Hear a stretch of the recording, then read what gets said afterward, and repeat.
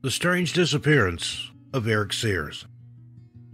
On July 14, 2004, friends and recent graduates of Carlsbad High School in California, 17-year-olds Eric Sears and Ben Fogelstrom, decided to go on a camping trip together in Joshua Tree National Park. The two of them showed up to their campsite in Jumbo Rocks and were just having a good time. They were turned away from the San Jacinto due to wildfires. Around noon is when investigators believe the two boys became separated. Teams of searchers were told that Eric became dehydrated and Ben went to go and find some water. Eric stayed behind and curled up underneath a picnic bench to try and rest in the shade until Ben returned. When Ben came back, he couldn't find Eric anywhere and became panicked. Some other campers came across him, how is still unclear, and brought him into the park office to report the disappearance of Eric at around 4:40 the next afternoon. The search of a 20-square-mile area of the park began at 6 p.m. that evening. There was an intensive search and rescue operation. The park's SAR team scoured the area with help from various law enforcement teams, and as of Sunday, there were 170 searchers in total. But by Monday, the number of searchers had dropped to 40 because the volunteers had to return to work. The search included tracking dogs, horses, a helicopter, fixed-wing planes, and climbers who looked in rock crevices where he could have fallen. Robert Fonda, one of the park's lead trackers, said the search was difficult because it had taken place in 100-plus degree heat every day and because the terrain varied from really flat to boulder outcroppings where the footing is perilous.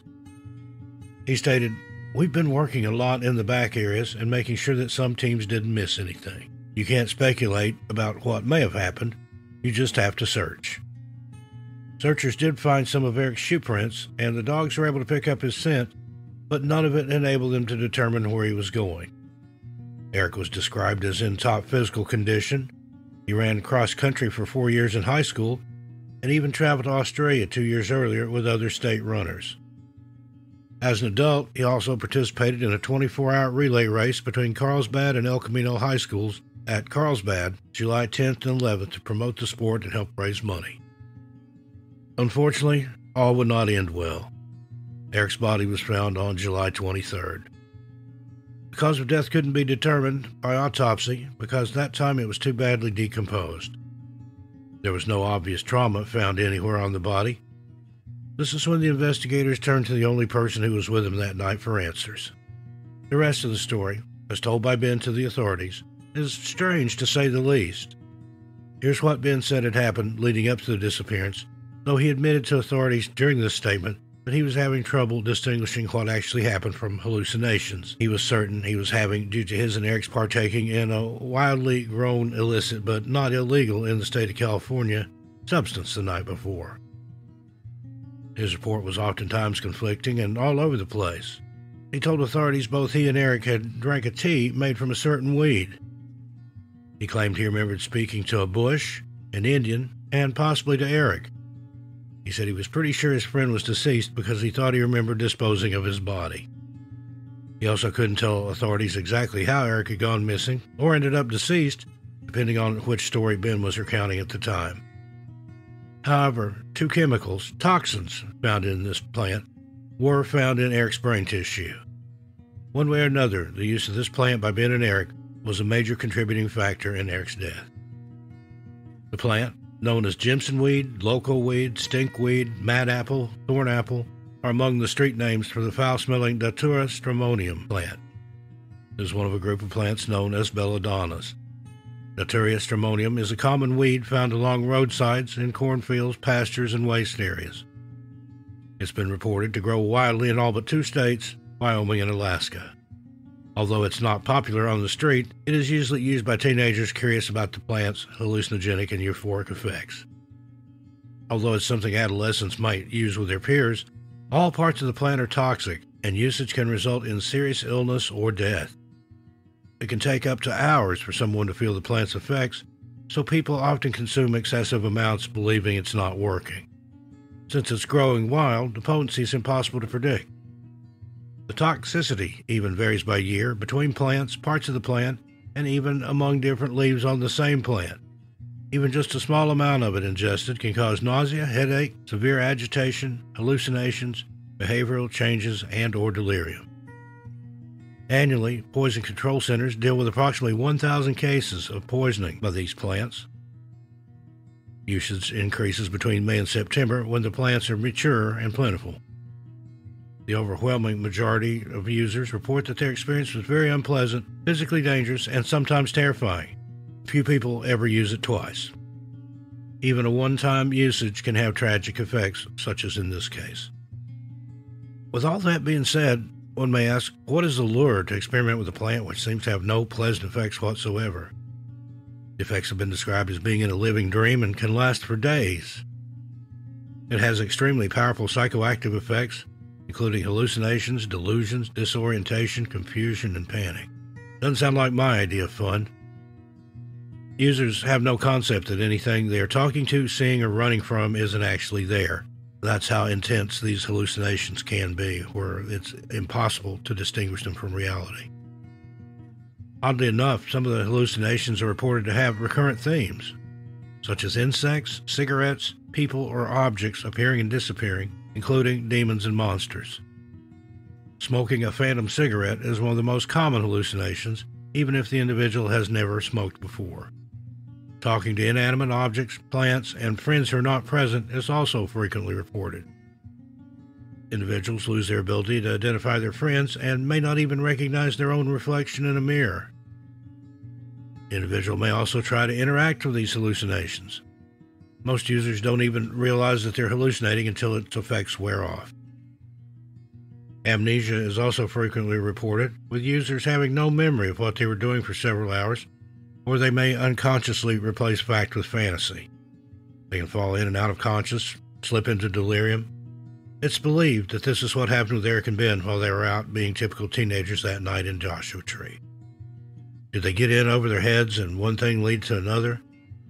Did Eric die of an overdose from taking too much, thinking the initial doses weren't effective or not working for him? Or was it something else altogether?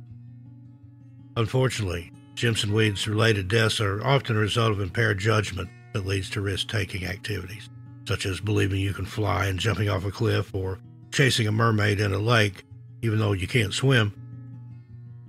The above listed are nowhere near all the dangerous effects this particular belladonna could have on the human brain and psyche. So what happened to Eric Sears that fateful night in 2004, when he had his whole life ahead of him and was just looking to have some fun with his friend in a beautiful place, in celebration of the huge life milestone of graduating high school? Eric was described by his peers as popular and friendly, and as mentioned before, was a member of the cross-country team. He had been accepted into the engineering program at San Diego State University and was to begin classes that fall. His death affected the whole community.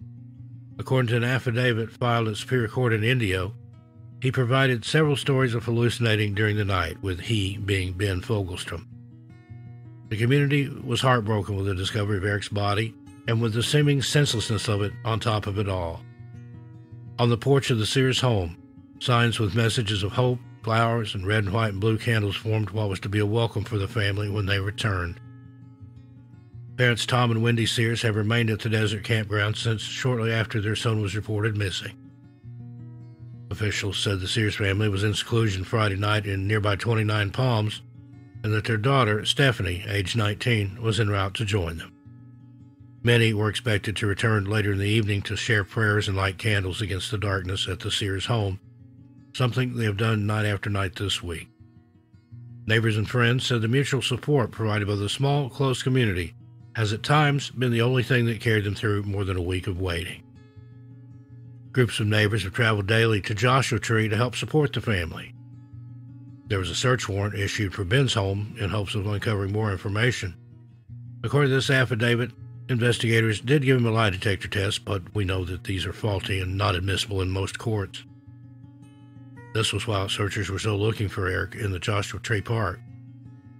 According to the affidavit, Ben tearfully admitted during an interview with detectives that he found Eric dead inside his tent.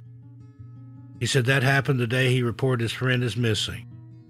This is also where he admitted to disposing of Eric's body by putting it inside an outhouse toilet at their campsite. But, according to the affidavit, that's when he wanted to stop talking to investigators and then changed the story altogether. Investigators say he later denied dumping Eric's body in an outhouse and said "That's not where I put him." Investigators did indeed check several park toilets, but searchers eventually found Eric's body lying in the middle of the desert, about 3 miles from the Jumbo Rocks campground. Sheriff's investigators tried hard to corroborate what Ben told them about what happened while they were at the campsite, before, during, and after they had consumed the plant.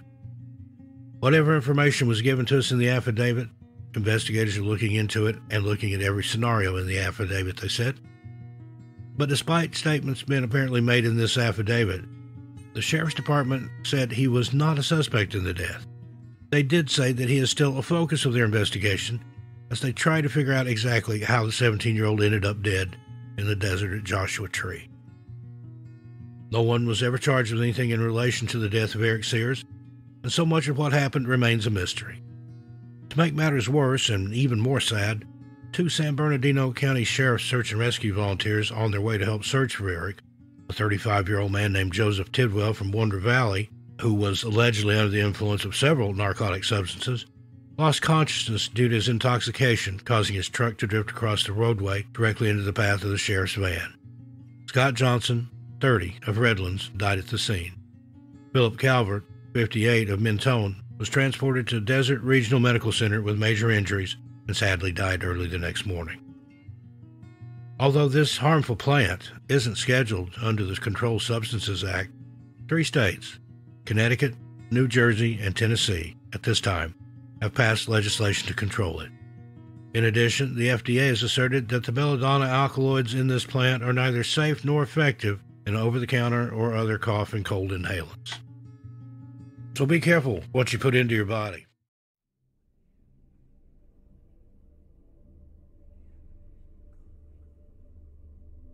Hello friends. In this video, I'm going to take a look at Devil's Hole and the tragic disappearance of 2 teens in 1965. Now, there's just something about a place with the name Devil in its title that piques the curiosity of some people. There are countless locations all over the world which have this particular word in their name. Not only devil either, there are many other words that symbolize or mean devil or evil or some other form of something not very good or beautiful, given, somewhat ironically, to some of the world's most breathtaking and wondrous places. Sometimes the location will have gotten its name innocently enough, such as because the geology of the place simply looks foreboding and sinister, especially under the cover of night. Much of the time, these particular places are said to be cursed, enchanted, or downright evil, and the spooky and scary landscape only lends credence to these rumors and legends. So much of the time, though, these places with this particular word in the title are associated with not just devils, demons, spirits, and other otherworldly phenomena, but with real tragedies, disappearances, deaths, maybe bizarre sounds and strange lights in the sky. Today, though, we're going to focus on one place in particular, where a mysterious tragedy struck.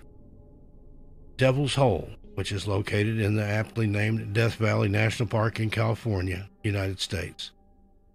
This portion of the Mojave Desert, contained in Death Valley National Park, is the driest and hottest place in the United States.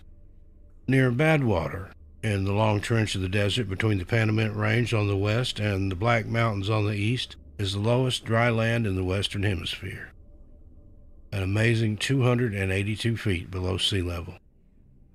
A veritable showcase of desert extremes, Death Valley National Park includes one of the largest salt pans on Earth, dramatically faulted landscapes, young volcanic craters, and massive dune fields.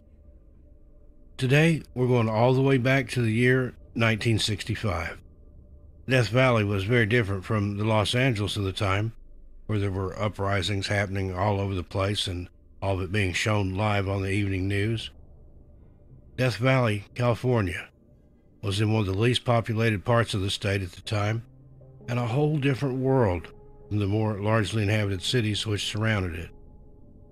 On June 20th, 1965, 4 high school buddies set out to a remote desert location about 90 miles northwest of Las Vegas. Their intent was to joy dive into a deep geothermal abyss called Devil's Hole. Sadly, Two of the young men would never reemerge from this mysterious fossil water portal. Arriving at their destination, the foursome hiked up a hot, barren hillside, which overlooked a large-scale ranching operation that would nearly erase a much smaller and nearly ancient complex called Ash Meadows within a few short years. A well-trampled trail led to the entrance of a limestone chasm that had allegedly opened a whopping 60,000 years ago, after possibly some seismic event caused the roof of the cave to collapse in on itself. The foursome of boys, which was made up of Paul Gianconteri, a 19-year-old cafeteria worker at the nearby Nevada test site, his new brother-in-law, 20-year-old David Rose, who was a Las Vegas casino parking attendant, were with their other friend, 19-year-old Bill Alter, and his younger brother Jack. Boys scrambled under a fenced enclosure posted with warning signs, and thinking they were immune to any trouble these warning signs might be posted about, they proceeded to descend the 30 or so feet down to a ledge, where the faint but flitting movement of tiny blue-gray pupfish could be observed swimming in the 8 by 60-foot pool. That is, if any of the four young men had bothered to look just a bit closer at what they were about to jump into. After suiting up with scuba tanks, masks, and dive lights, Paul, David, and Bill dove into the claustrophobic waters. The temperature was nearly indistinguishable from that of their skin. Upon entering the pool, the boys most likely disturbed the delicate algae spawning mats where the entire population of the exceedingly rare Cyprinodon diabolus continues to prosper and breed exclusively. Jack was the only one who hadn't jumped in, as he was delegated the one who would remain stationed on the ledge in case anything went wrong. Sometime after midnight, Paul failed to resurface, so David and Bill quickly redove into the waters in a vain attempt to locate their missing friend. Bill Alter frantically followed David Rose down to approximately 170 feet until David, too, disappeared into the darkness. The bodies of the brothers-in-law were never recovered. Many people believed back then, and still do believe, that these young men were inspired to go diving at night despite the dangers in the specific place because of a newspaper article from the year before, which detailed a speleological research expedition of a massive underground lake below Death Valley, led by California-based professional diver Jim Houts, who would ironically dive numerous times around the clock with military personnel and other volunteer divers in their attempt to locate the missing men for 36 whole hours until the search was eventually called off. The only traces left of the two brother-in-laws? A mask and a snorkel. There was also a flashlight tied to a ledge some 100 feet below. It seemed to signal, ineffectively, the way out of the otherworldly underwater cave system. Articles detailing the unsuccessful rescue effort were published nationwide. In the Sarasota Journal, dated June 22, 1965, Houts stated that he had previously dived in Devil's Hole around 300 times over 28 trips, further commenting, "It's beautiful in there. It goes straight down 160 feet, like a pipe, then opens into a room that is about 300 feet long and maybe 40 feet wide. The bottom of the room is about 260 feet down, then it narrows into another tube. I dived to 315 feet. Maybe that's a record, I don't know. But at the end of the tube, it opens again into something else. We don't know what the next room is, or if it's a room at all. It's like infinity." There are some very terrifying legends from the native tribes of the area about this particular place called Devil's Hole. The Timbasha told tales of water babies who would surface and swallow a swimmer or diver whole should they stay in the pool for too long. Other legends suggested that So-Apitsi, a legendary malevolent giant who dwelled at mountain springs and caves, would snatch and devour unwary victims. Myths withstanding, Barbara Durham, an elder of the Timbisha Shoshone who shared these stories at a 2002 workshop, admitted that she and her friends enjoyed how the pupfish tickled their toes when they played in the spring. Keep in mind here that the Devil's Hole pupfish, as they are specifically named, are considered by experts to be the rarest fish found anywhere on the planet. They were even the first ever species to be classified as endangered. The fish are not important to the story at all, really, but it seemed worth mentioning in order to reinforce how very special and perhaps a bit magical this place actually is. As far as the two young men who disappeared without a trace back in this mystical and extremely dangerous underwater cave system decades ago, well, they've never been found, and neither have any clues relating to what could have possibly happened to them. As for one more bit of interesting fact that could lend a bit of credence to something a bit more sinister being afoot, as the local tribes absolutely believe, at this otherwise serene and tranquil-looking water source, it's said that Charles Manson himself spent several days at Devil's Hole, trying to figure out a way to make it safely down into the chasm, with some saying he was convinced he would never have to come back up. Allegedly, he had an obsession with the place, and was convinced that there was an underwater portal to an alternate dimension, or more specifically, a portal to the underworld, where he felt he and his family would be able to safely wait out the coming apocalypse he so famously predicted would happen that never actually did. Charles Manson's problem lay in figuring out a way to drain the hole, and it seemed like he may have been given this idea by an alleged Indian legend that resurfaced during the 1920s, contending that a subterranean sect of leather-clad humanoids lived down within an eerily yellow-green lit abode somewhere in the Mojave Desert. It says Bill planned on leaving the park before dark, and when she still hadn't heard from him by Friday morning, she called rangers, who launched a search effort that's grown. An incredible story of survival. A hiker survived 5 days alone out in Joshua Tree. It all started on the last week of December in 2012. My mother and I were relaxing after work, watching TV, when out of the corner of my eye, I noticed movement in our hallway. When I turned to look, I noticed two shadowy-like figures that appeared on our hallway wall. In disbelief of what I was seeing, I turned my head over towards my mother, and right as I did, she made eye contact with me and simply said, "You see them, don't you?" I said yes. She told me not to acknowledge them because they're entities that can sense fear, but in disbelief, I looked back over at the hallway wall, and they were gone. A few days had gone by, and my mother told me she felt a sense of dread and said someone in our family is going to pass away before the end of the year. Well, on New Year's Eve, 2012, my mother and I celebrated at home. We watched the movie Tron and had a pizza delivered to ring in the new year. I've always been a real mama's boy, so this was an ideal way for me to spend my New Year's Eve. Around 11 p.m. that night, we saw the two figures again. This time, we both experienced an overwhelming quietness and sense of urgency and dread.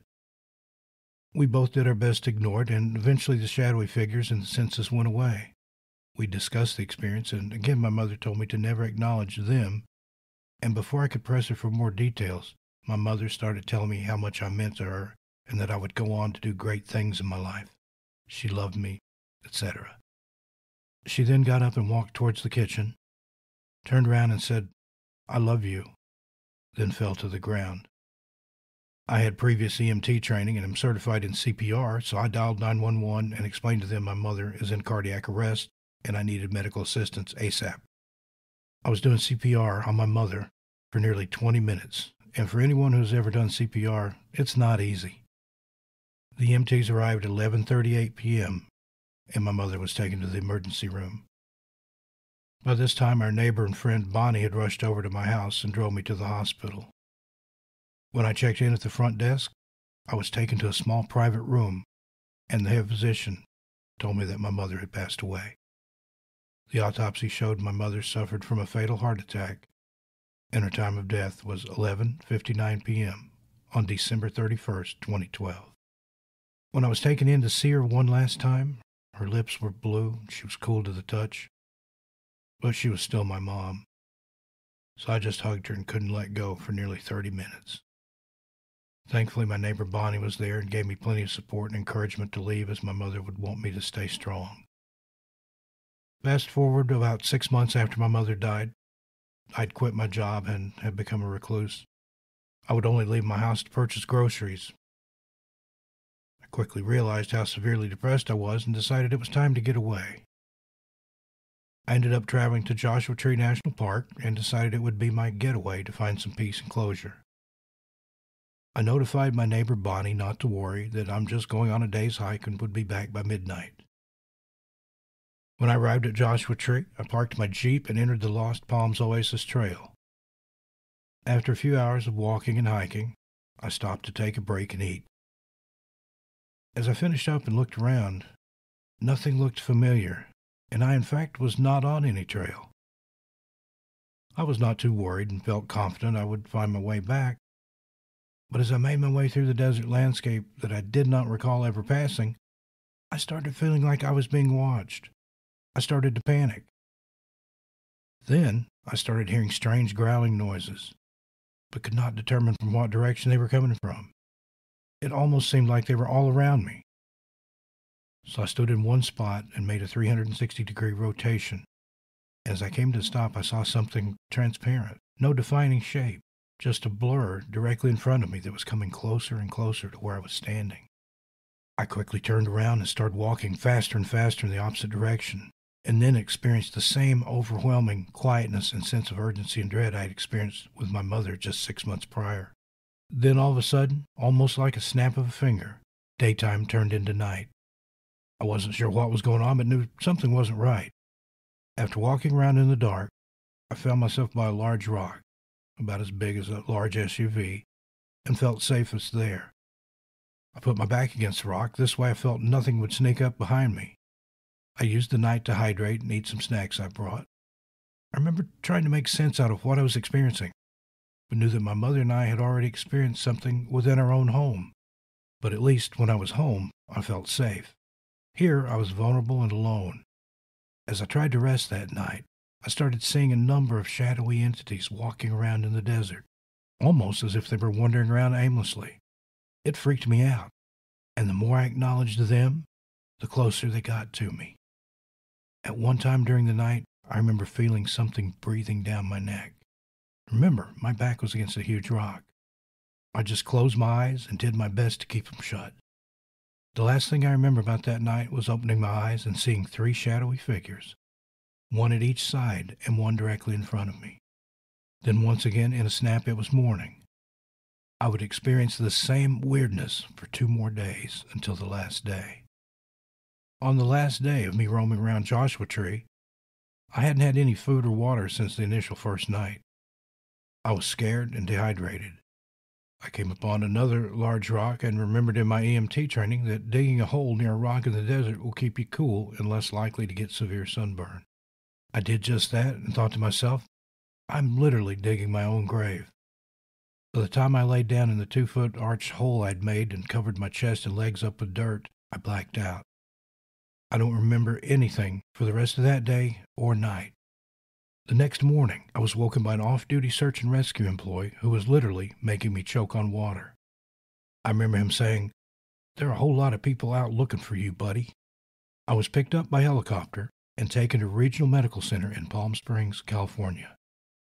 In the days during my recovery, I saw 2 detectives, a number of psychiatrists, and my neighbor Bonnie, who was there at the hospital by my side 100% of the way. The detectives wanted to close the missing persons report my neighbor Bonnie made the second day I was missing, but they asked me strange questions like, was I using a flare gun in the area? No. And why had I purchased a large amount of camping gear and survival materials prior to my hike? I'm going for a hike. Strange questions to ask someone, or maybe it's just me. The physician stated he thought I was planning to kill myself due to the loss of my mother, but honestly, that never crossed my mind. The psychiatrist told me I didn't experience anything but hallucinations due to the lack of food and water and effects of dehydration. My neighbor Bonnie overheard my story and later confided in me that she too experienced similar shadowy figures when she hiked in Joshua Tree. When I arrived back home, she used sage and other New Age methods to rid my house of whatever darkness was there. However, it continued all the way up until my move to Tennessee in 2014. By far the most aggressive was the transparent entities that were in Joshua Tree. I felt like everything was about to end when I encountered them. I've always wondered if my mother experienced more than what happened that night. I'm not sure what the hell happened those few days in Joshua Tree National Park, but from what I can remember, during the moments when daytime would turn into night in a snap, I felt like I was falling down or being suspended in midair before completely realizing what was going on. I also remember a strong urge to go to Joshua Tree. I would think about going all the time, and when I finally went, I almost felt like I was being called there by something. My sister often talks about my first week living in Tennessee. She said that she felt like a demon was attached to me. One night as I slept on her couch, I woke up with her putting holy water on my head and saying a prayer over me. But I don't believe in all that. I used to. But nowadays, I have an easier time believing in alien abductions and portals rather than being followed around by a demon. But then again, who knows, right? Finally, I can tell you with 100% honesty, I experienced all the above. I can't explain what it or what they were, but I can tell you I feel like my life was spared for some strange reason. Perhaps I didn't meet the requirements for whatever it is they need. Looking back now, I would never have gone hiking alone. But again, I remember this irresistible urge to go to Joshua Tree, and would frequently feel like I was being called there. Hiking tragedy on one of our most popular mountain peaks. A woman from out of state dying after trying to hike Camelback Mountain. Fire officials say she became overheated on the Echo Canyon Trail, but instead of waiting for rescue crews, she went to find help herself. Then a deadly discovery. Her body later found near the mountain right outside a home. A woman found dead near Camelback Mountain was hiking with a Phoenix cop, and tonight we know the woman's name is Angela Tremonti, a 31-year-old visiting from Boston. She was found dead Friday after separating from that cop to turn back down the mountain in the summer heat. And she thought because he was a police officer, she was safe, and she wasn't. I sent him the address where it was. It took them 3 hours to find her. And when I talked to Dario that night and asked him, when was the last time you saw my daughter?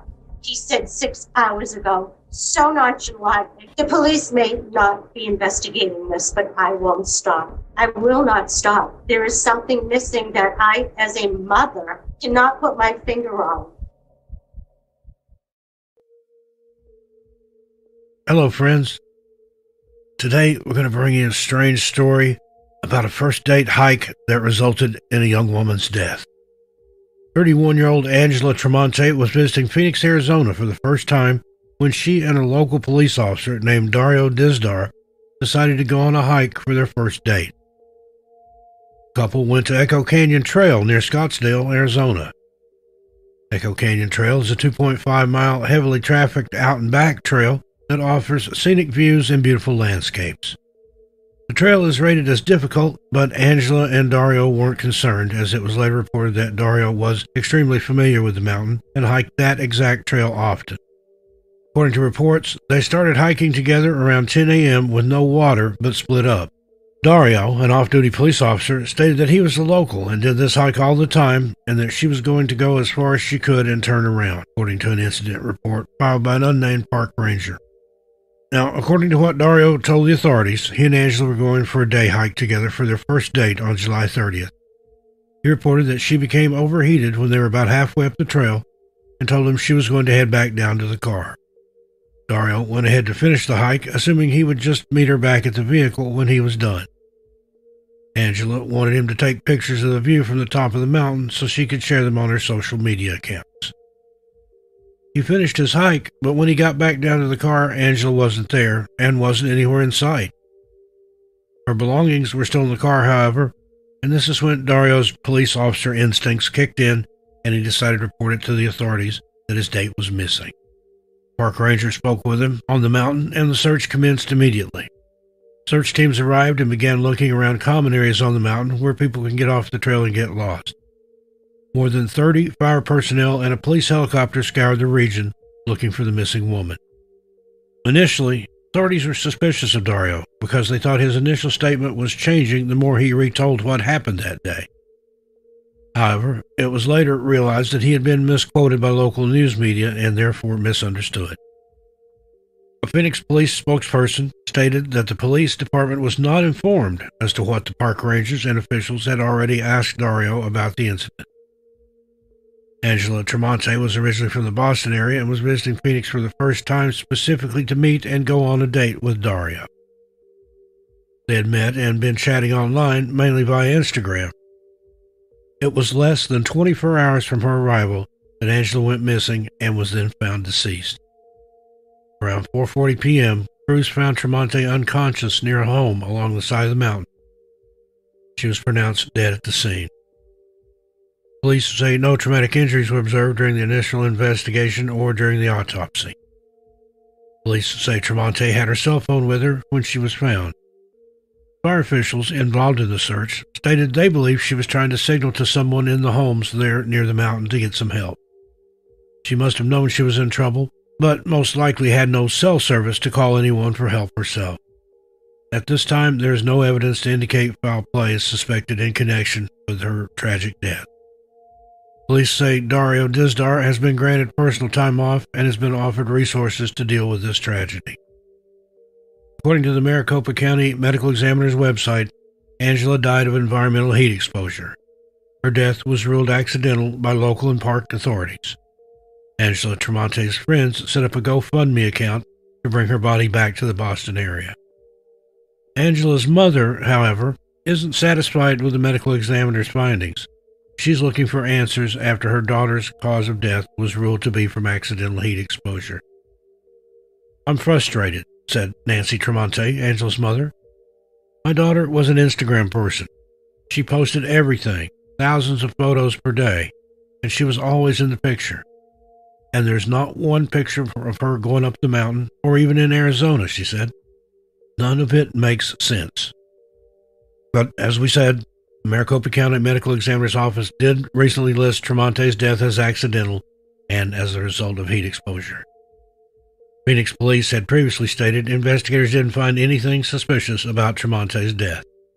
However, Tremonte's family and friends have had suspicions about the circumstances surrounding her death all along, especially since the off-duty police officer claimed he and Tremonte didn't bring any water with them on a hike in the middle of the summer. Angela's cousin doesn't believe it. "It's difficult because we're all mourning her, but we can't fall back and be sad about the situation. We all have to fight," said Gabriel Matuccio, Angela's cousin. Angela was found deceased in a backyard off the trail. Investigators believe she was in a desperate search for water. Speaking about traveling to Arizona to meet the officer, she was excited but nervous, said her cousin.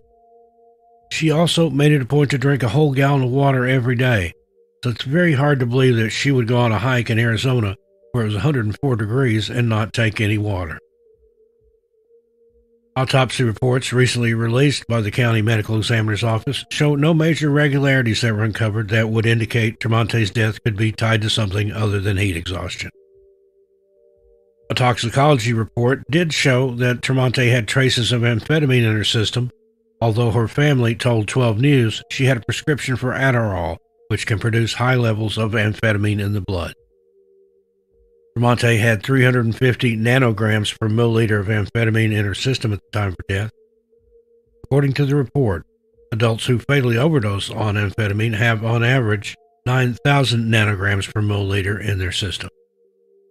The autopsy report additionally turned up irregular, linear, dried red abrasions on Tremonte's body that ranged in size between 4 and 10 centimeters. An examination of her head and neck revealed no detectable abnormalities, according to the report. The report also stated that Tremonte's bone framework and soft tissues also appeared normal. Phoenix police had previously said investigators didn't find anything suspicious about Tremonte's death. They further indicated no disciplinary measures will be taken against Dario because no crime has been found.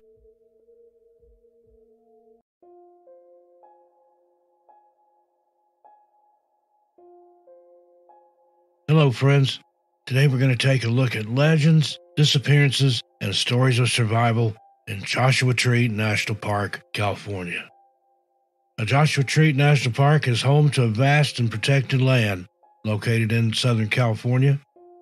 The area was first designated as a national monument in 1936 by President Franklin Delano Roosevelt, and was later given national park status in 1994 when the United States Congress passed the California Desert Protection Act.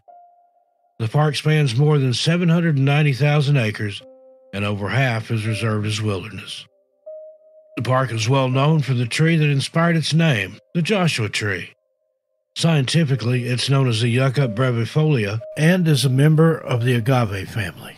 Joshua trees grow in a wide variety of formations, from thin and sparsely placed to thick and crowded forests.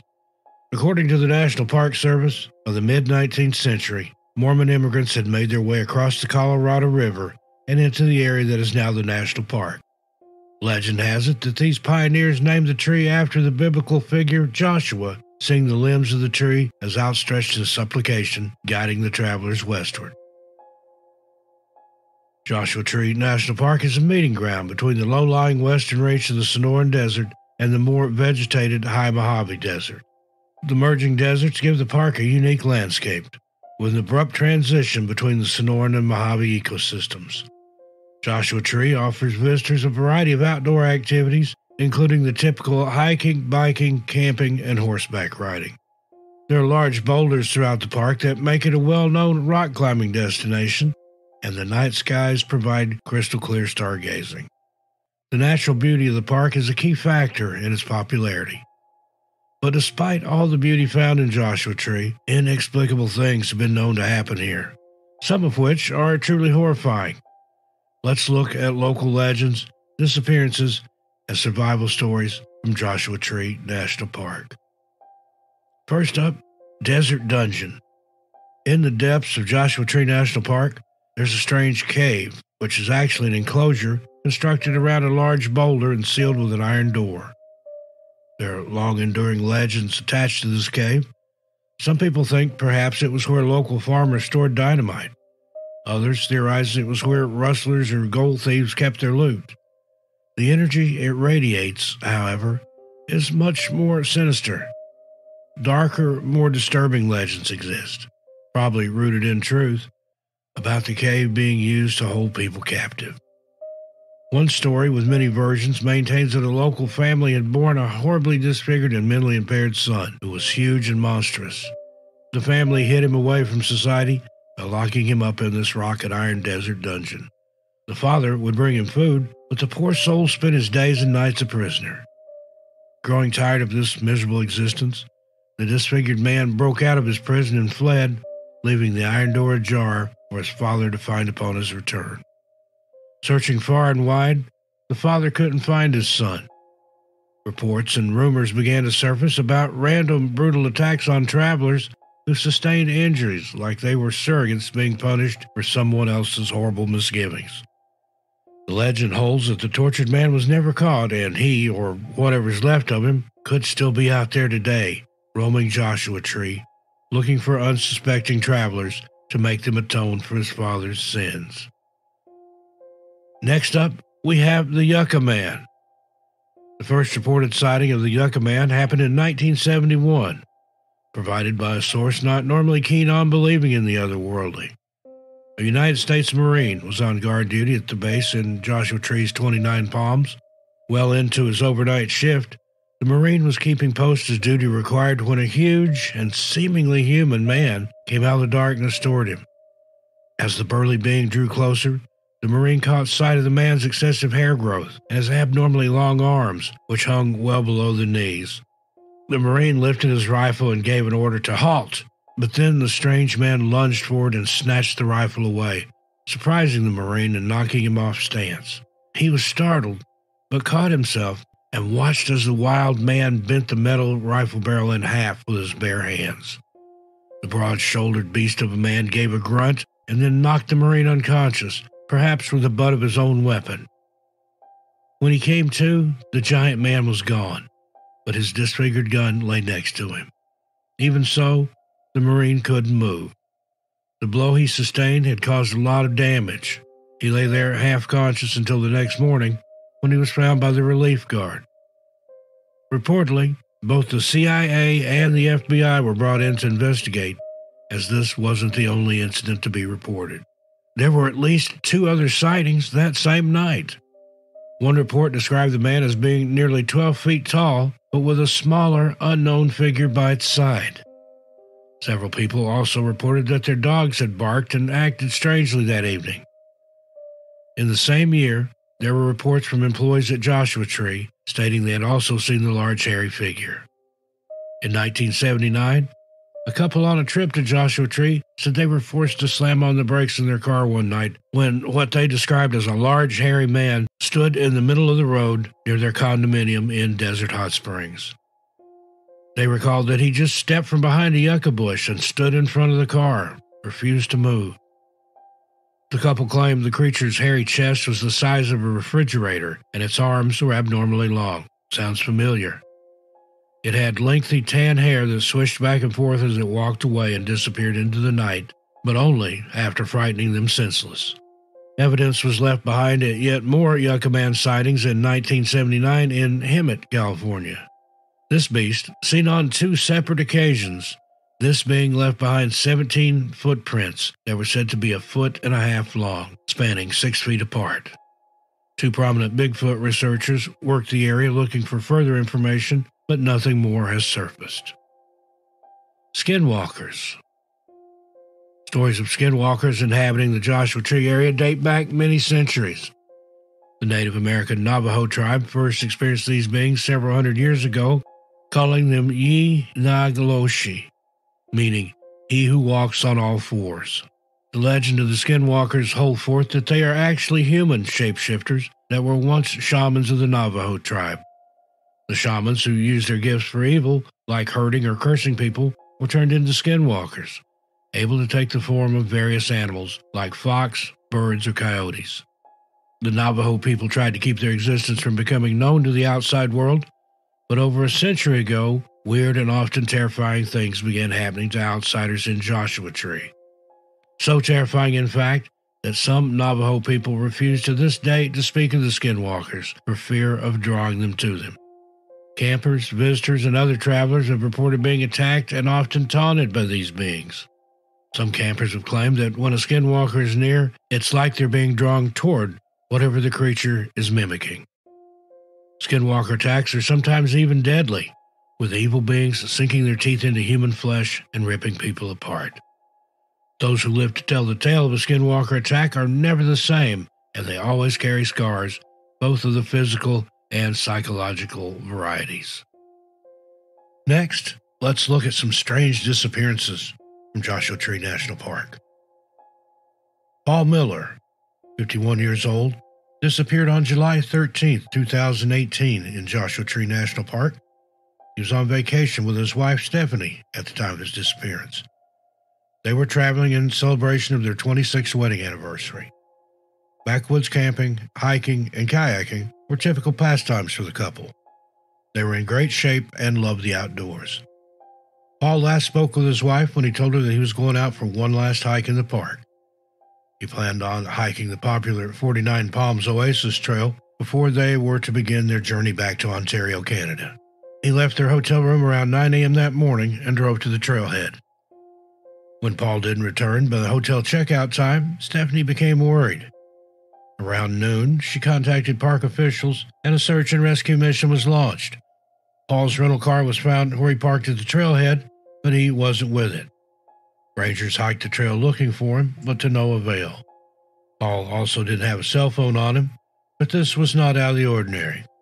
The search for Paul continued for 5 days, with not so much as a trace of evidence surfacing aside from his rental car. The search included over 600 volunteers, multiple agencies, canines, high-tech equipment, and lots of hope, but nothing was found. Park Superintendent David Smith said, "We have a witness who saw Paul at the trailhead that morning, but that's all." Another visitor from England that was at the park that morning reported seeing Paul at around 9 a.m., walking quickly and with purpose about halfway down the trail. No other sightings were reported. However, on December 21, 2019, NPS authorities and San Bernardino County Sheriff's Department reported that human remains had been found in a remote and rocky part of Joshua Tree.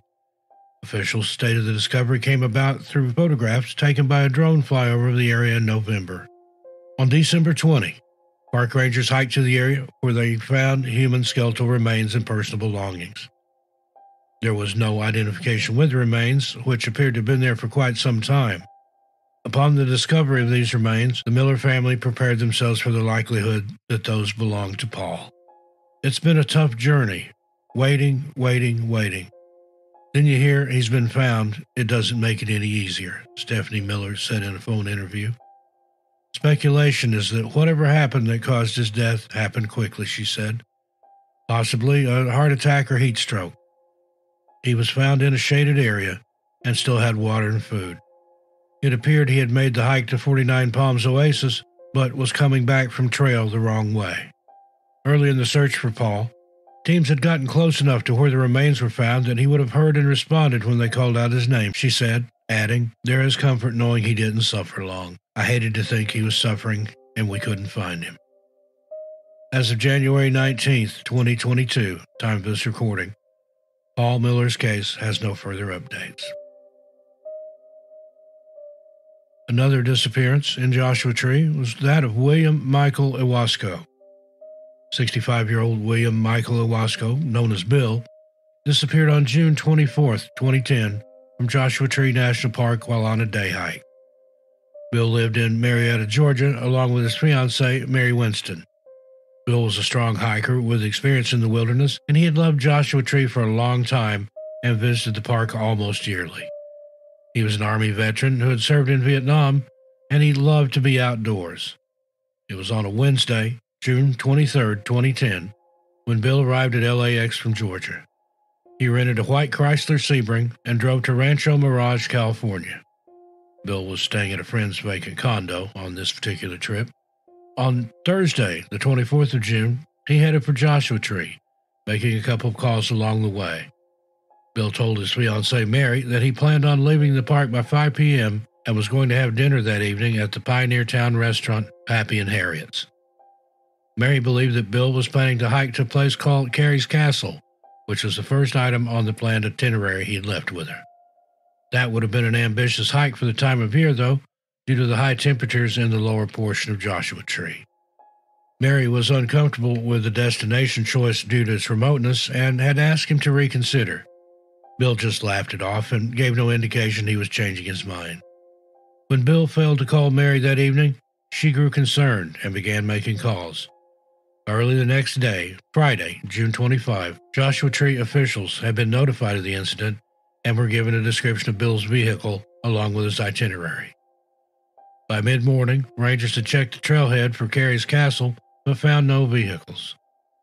They began checking other areas of the park, but it wasn't until 4:56 p.m. on Saturday, June 26th, that a California Highway Patrol copter spotted Bill's vehicle parked at the Juniper Flats trailhead, which is a regular starting point for visitors wanting to hike to the top of Quail Mountain, a destination also listed on Bill's itinerary.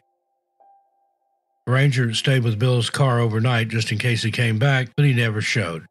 There was one known visitor to Juniper Flats trailhead on the day Bill disappeared, a hiker named Greg Mendoza. At the time of his arrival, around 10:20 a.m., there was no one else at the trailhead, but upon his return between 5:30 and 6 p.m., he saw Bill's car. He also saw a single line of fresh boot tracks going up the old Juniper Flats road. This means that Bill's car had arrived at the parking lot no earlier than 10:20 a.m., leaving, at minimum, a near 2.5-hour gap from his last phone call. It should have only taken Bill about half that time to reach Juniper Flats trailhead, so it's unknown where Bill was for the extra hour or so. By this point, an official search and rescue operation began, focusing mainly on Quail Mountain, but also involving other areas that he could have accessed from the Juniper Flats trailhead. The official search continued until July 5, 2010, 11 days after Bill's disappearance, and involved hundreds of search and rescue personnel.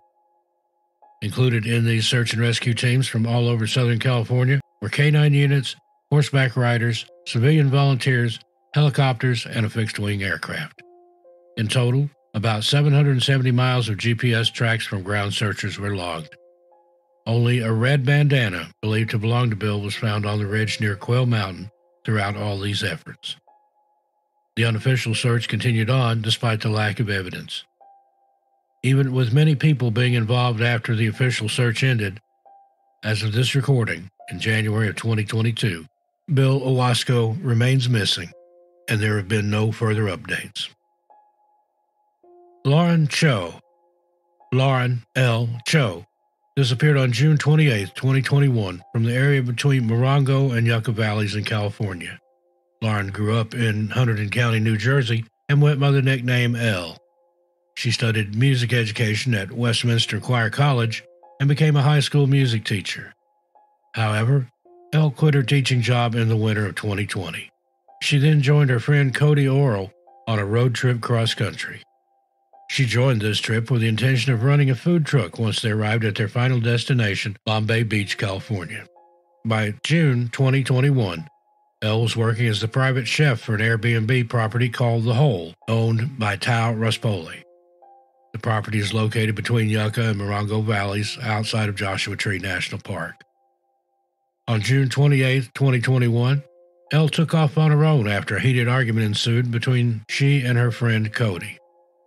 The housekeeper at the Airbnb property claimed that both Elle and Cody had been drinking since early in the day, and Elle had become aggravated when Cody refused to let her drive away, so she took off on foot, leaving her phone and taking no food or water. This was around 3 in the afternoon. Cody called the sheriff's office around 5:13 p.m. when his initial search for Elle, which included some of their other friends, came up empty. They didn't find so much as a single footprint. Elle was last seen wearing a yellow t-shirt and blue jean shorts when she walked away from where she was staying. Cody thought she might have gotten into a vehicle with someone, considering there were no tracks, and Elle was supposedly planning on meeting an unknown individual later in the day anyway, although this theory was never confirmed.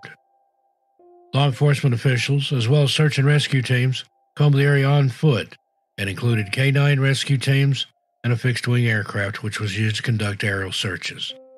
The Morongo Basin Sheriff's Station told reporters that their helicopter, along with members of the search and rescue unit, had been searching for Elle since her disappearance. However, they believe that Elle was voluntarily missing due to no evidence of foul play. The Specialized Investigation Divisions of the San Bernardino County Sheriff's Department began assisting in the search for Elle in September of 2021. However, this was a good 3 months after her disappearance. Despite these efforts, no evidence of her whereabouts came to light. Cody and some of Elle's other friends tried bringing awareness to her disappearance by using social media platforms. They also posted flyers all around the Bombay Beach area, but nothing came of it. No one came forward claiming to have seen Elle. The search continued until October 9, 2021, when investigators found human remains in the rugged terrain of Yucca Valley. On October 28th of 2021, it was confirmed that the remains found did indeed belong to Elle. The cause and manner of her passing have not been released. As of this recording in January of 2022, Lauren Cho's case has no further updates. Next, that brings us to the disappearance of Patrick Lynn Wells. 38-year-old Patrick Wells disappeared on June 5, 2021 from Joshua Tree National Park. Park spokesperson Jenny Alberink stated that Patrick was last seen on June 5th when he left to drive to his dad's house. Patrick was from 29 Palms and he was heading to Riverside. He never made it to his destination and was officially reported missing on June 10th. He's described as a Caucasian male, 5 feet 10 inches tall, weighing about 197 pounds. He has brown hair and brown eyes, as well as a dragon and a United States Marine Corps insignia tattoo on his arms. It is believed he was wearing a white t-shirt, blue jeans, and either tennis shoes or black work boots at the time of his disappearance. Park officials found Patrick's truck in the Indian Cove parking lot of the Rattlesnake Canyon area on the day he was reported missing. Joshua Tree National Park began investigating and organized a search. The efforts continued until the search was halted June 12, 2021, on discovery of human remains in a hiking area of Joshua Tree. Soon after, the coroner confirmed the remains belonged to Patrick, though no cause of his passing was listed. As of January 19, 2021, the date of this recording, there have been no further updates on the Patrick Wells case. Next, we have Erica Ashley Lloyd. 37-year-old Erica Lloyd was last seen on June 14, 2020, at her home in Walnut Creek, San Bernardino County, California. She had told her family she was going on a camping trip to Joshua Tree National Park. Erica's mom, Ruth, said she was just trying to make ends meet, like so many others during the pandemic. Erica owned a salon called Bloom in Alamo, California. But when the mandatory closures and other restrictions came about due to the pandemic, Erica's salon closed down and didn't reopen. The trip to Joshua Tree was to be a chance for her to get away from all the negativity for a little while. Erica is described as 5 foot 3 inches tall, 125 pounds, and has brown hair and blue eyes. According to Erica's roommate, she said she was planning to meet other people at Joshua Tree. However, the identities of those people she was supposedly planning to meet are still a mystery, and it's unclear if she did indeed meet up with anyone after leaving home on June 14. When Erica didn't return and couldn't be reached, her family reported her missing on June 17. Authorities found Erica's car, a black 2006 Honda Accord, abandoned on Shelton Road north of State Route 62, just east of the 29 Palms area. Both the front and rear windshields were broken, and the car appeared to be involved in a sand berm accident, which mangled the K-frame of the car and deployed the airbag. Even so, California Highway Patrol Officer Casey Simmons said investigators found no evidence on the roadway consistent with a traffic accident. Some of Erica's items were found in the car, but there was no sign of her whereabouts. The police stated there was no indication of foul play up until the car was found.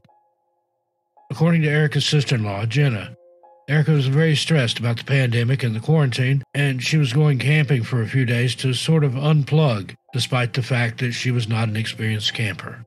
The most accurate information about Erica's disappearance can be found on the Bring Erica Home Facebook page. The following is an excerpt from a comment written by Erica's mom on that page. There have been many stories of Erica from various podcasts and in the forum world, which are filled with a lot of opinions, theories, and conjectures. The information that they provide almost never comes from the police investigators handling Erica's case to verify or corroborate their info. We know that Erica was not in a good state of mind and decided to take this trip to Joshua Tree Park to clear her head. There's been no indication of foul play up to when her car was found on Shelton Road, broken down, despite what others may say or think.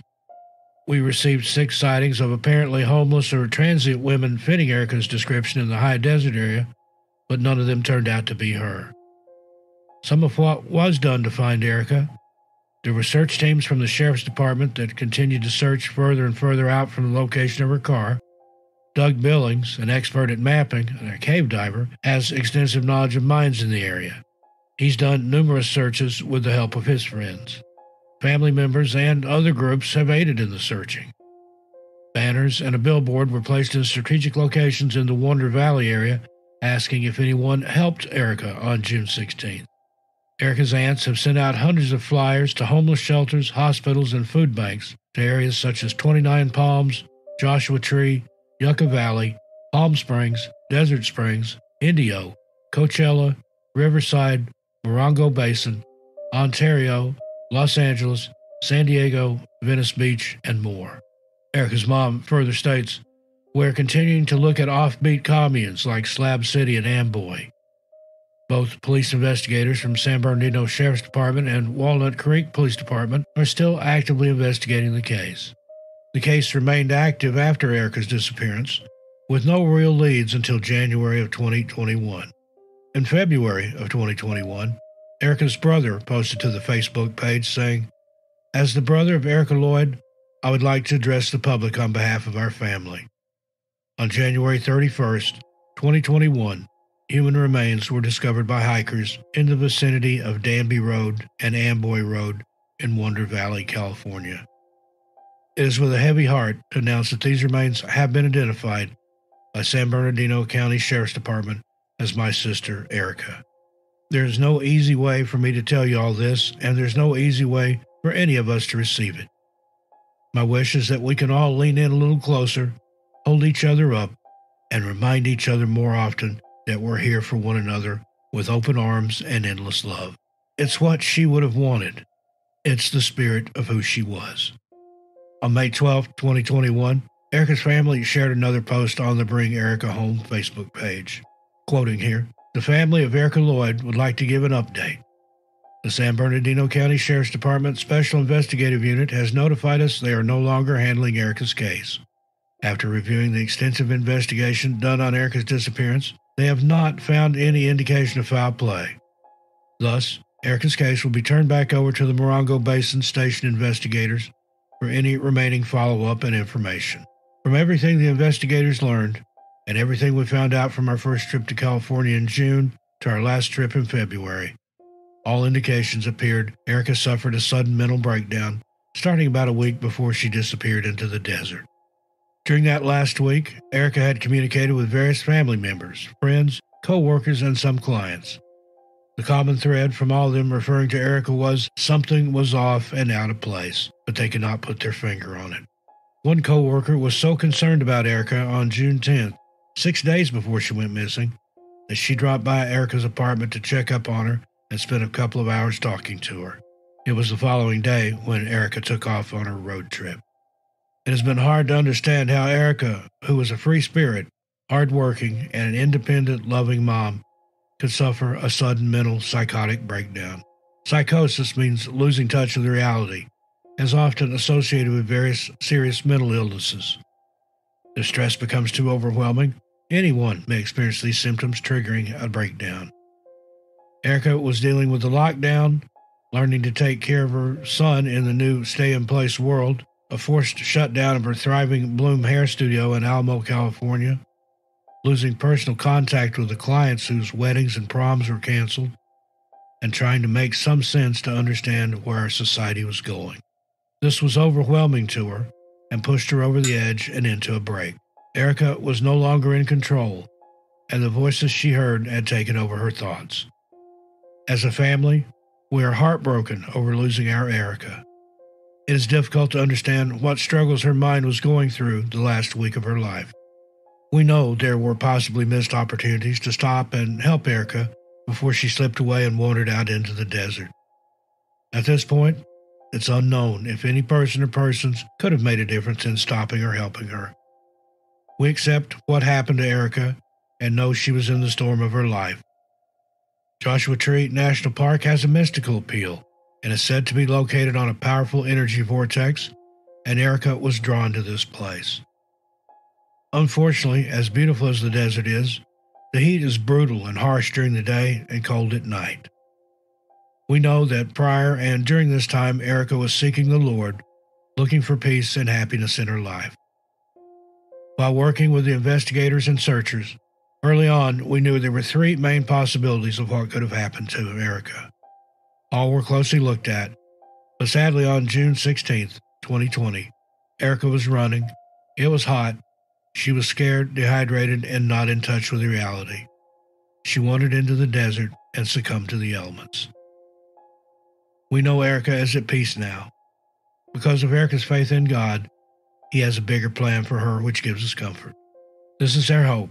The Lord Jesus Christ brought Erica home. End quote. Any updates that the family wishes to share in the future will be posted on the Facebook page titled Bring Erica Home.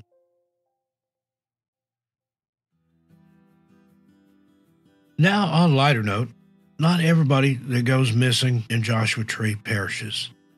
Here are some amazing true stories of survival. Claire Nelson. 36-year-old Claire Nelson nearly died alone in the desert in May of 2018. Claire, originally from New Zealand, was visiting friends who lived near Joshua Tree National Park, where she was to house sit for them while they left for vacation. During her stay, Claire planned on adventuring through the desert and connecting with nature. Claire was experienced in the outdoors, and she was a fiercely independent person, so much so that she had been pushing people away for some time. But she loved exploring and also sharing her travel experiences online. She was a freelance travel writer at the time of the Joshua Tree visit that changed her life forever. After her friends left for their journey to Scotland, Claire was on to her own adventures. She left for a day hike to Joshua Tree, planning to explore the Lost Palms Oasis Trail. However, Claire hadn't told anybody specifically where she was going, only that she planned on exploring inside Joshua Tree. It started out as a day like any other. Claire packed a day bag with a spare t-shirt, several liters of water, and a meager lunch, a hard-boiled egg, a bagel, and a chocolate bar.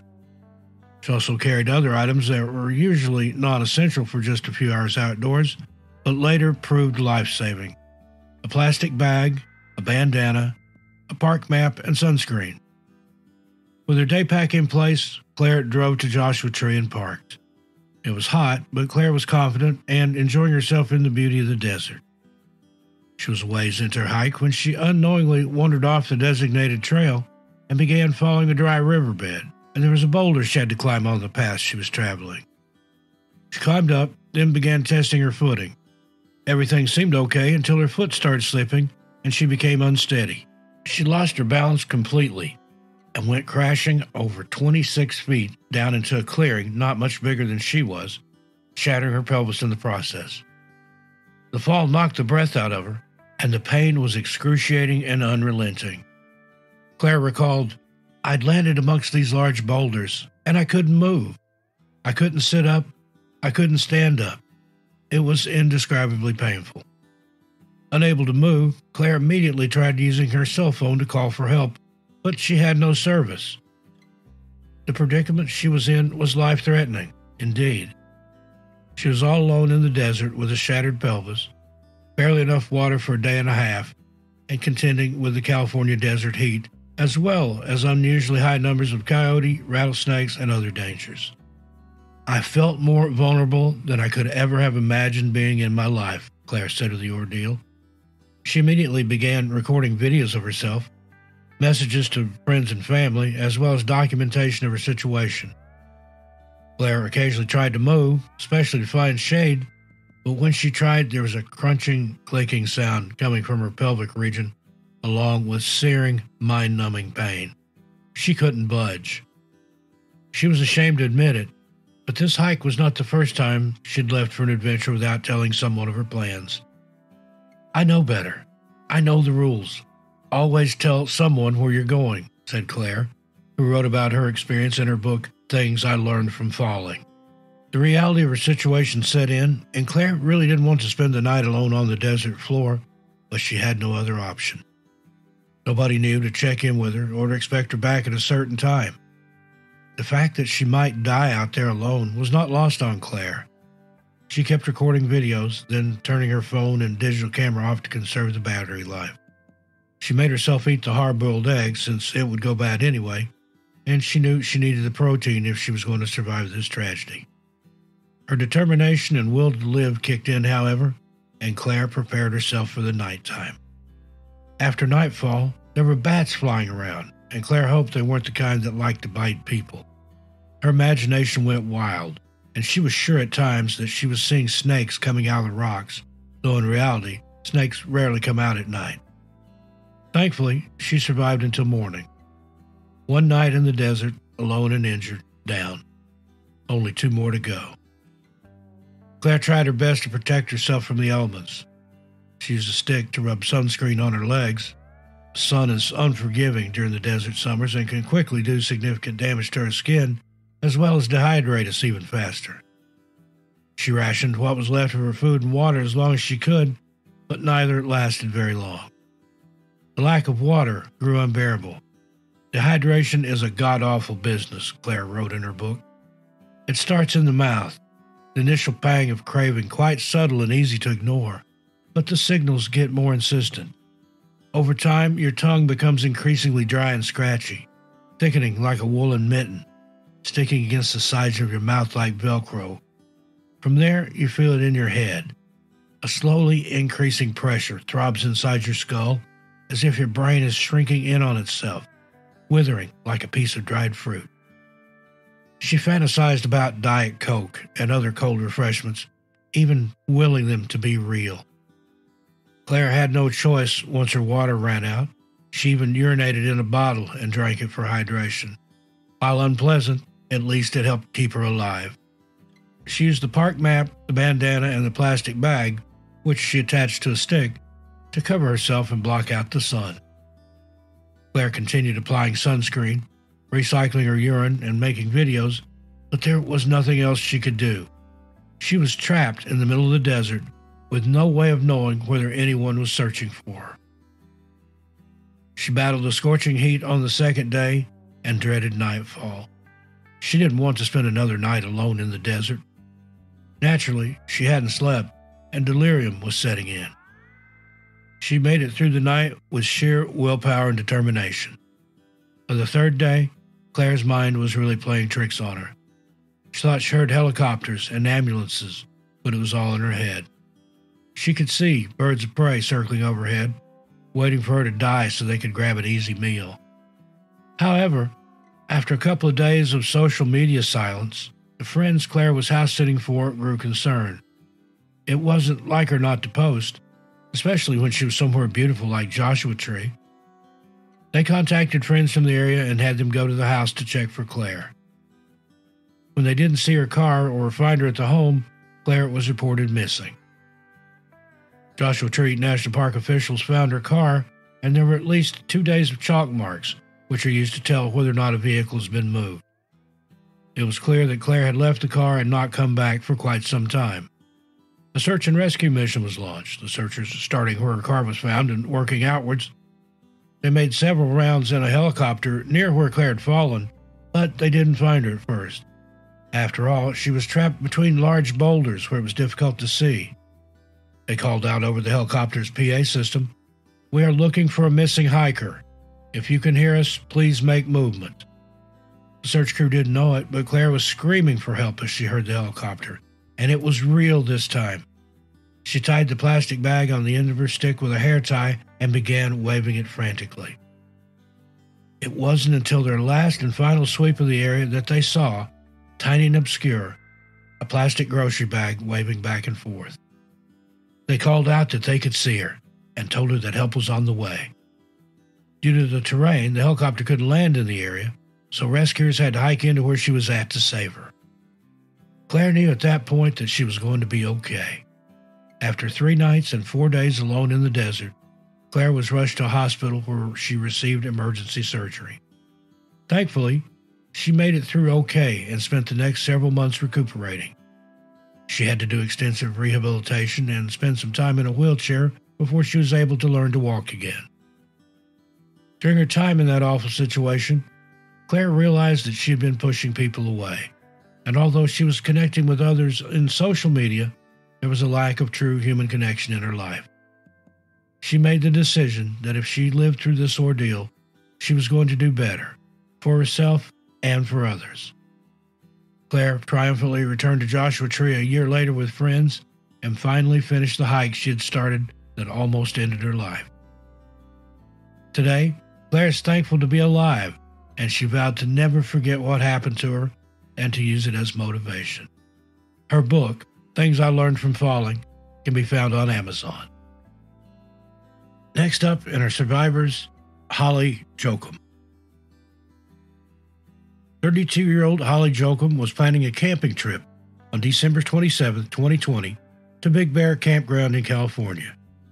She packed her things and loaded her 2 dogs into her RV. As she drove to Big Bear, she was excited for the trip, but unfortunately, when she arrived, she found the campsite was closed. Around 4:45 p.m. that day, she contacted family and told them about a change in plans.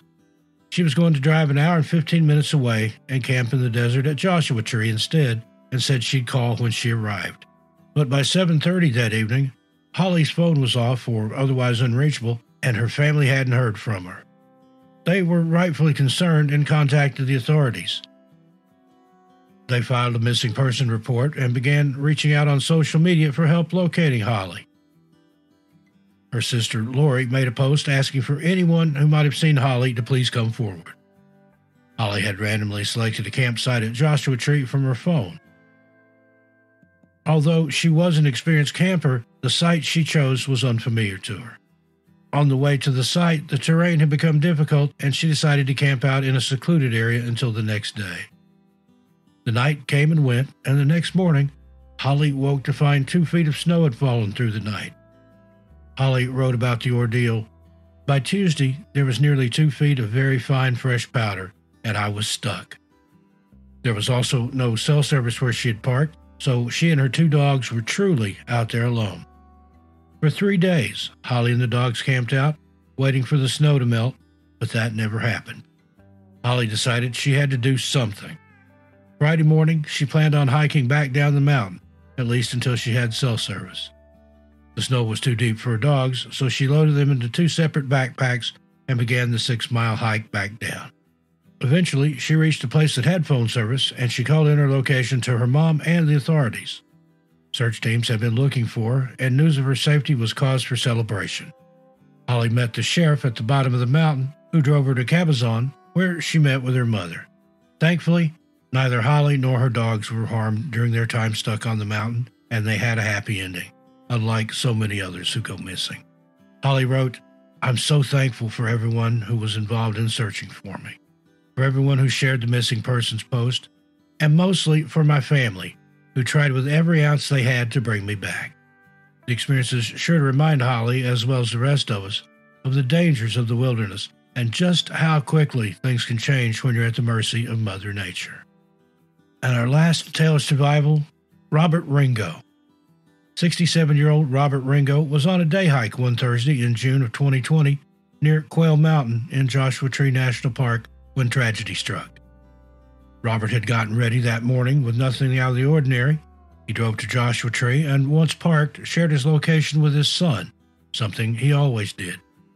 He brought along 2 liters of water for the hike, but not much more in the way of supplies. The temperatures are in the high 90s.